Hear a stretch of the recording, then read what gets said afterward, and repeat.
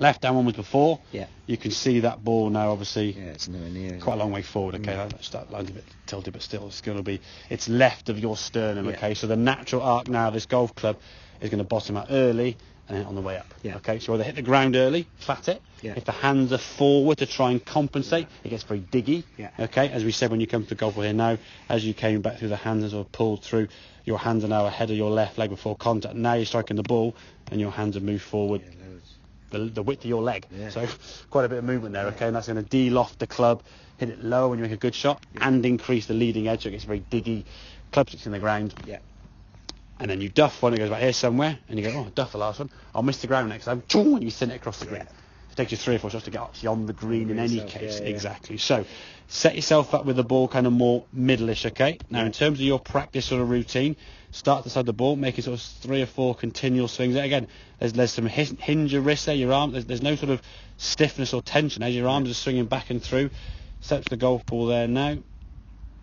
Ball now more middle-ish. Hands a smidgen forward. Yeah, I mean, I don't mind it being too far forward, but don't try and preset too much. As you go back, you can return back to the golf ball. Hands a smidge forward because the setup was better. Yeah. The angle if the golf was better.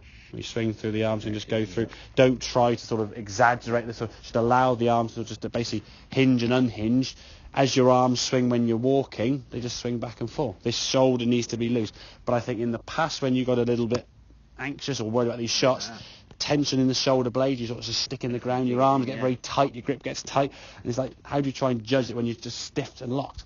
And if you hit a few bad shots, guys say, oh, stop flicking your wrist, stop getting all loose, you just tighten things up, become more controlled. But you can't feel now. If I said throw a ball to that flag, you wouldn't lock every muscle and try and... Flat arm. Exactly, you just pick up a ball, look at your target, sort of swing your arm back kind of this way. Same with chipping, you just swing your arm back and forth this way. But the golf ball needs to be in a position, exactly, don't preset them forward, okay?